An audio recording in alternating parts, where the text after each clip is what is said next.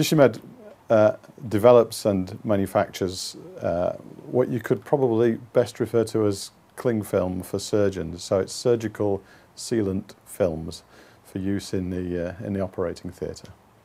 Well, the product, as you can see, it just looks almost like a piece of tracing paper. It's very, very thin. It's actually manufactured very cleverly in several layers so that it has a sticky side and a non-sticky side. It doesn't feel sticky to the touch, but when it's applied to the internal organs, so whether it's your liver or your lung or the surface covering over your brain, it will then become firmly adherent to that surface of the tissue. As you can imagine, the age-old techniques of using sutures and staples to close wounds doesn't necessarily always keep the fluid and air and blood leakage constrained. So the way our product works is to work almost adjunctively on top of the sutures and staples to stop leakage in between the gaps in the sutures and staple lines. The beauty of it is that there really isn't any other product in the world that works in quite the same way. We have 18 members of staff, which includes, because we manufacture on site and we do all the R&D on site.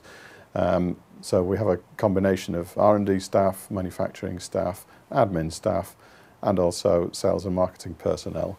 The product was effectively first introduced 2 years ago. Since that time, the sales growth has been steady and encouraging, and even though we're a small company, we continue to see very good growth of both that product and subsequent products that we've introduced for different surgical applications. The business was originally founded in 1985 as a spin-out from Killingbeck Heart Hospital.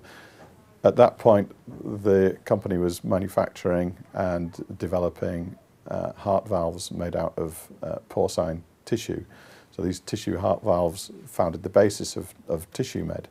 That business was sold in 1999, and since 1999 the company has been focusing entirely on manufacturing surgical sealant films. We have a direct sales operation in the UK which consists of 2 product specialists, and then outside the UK, which to be honest is our larger opportunity, we have a network of distributors across Europe, also South Africa, Australia, India, and increasingly parts of the Far East as we go through the regulatory process.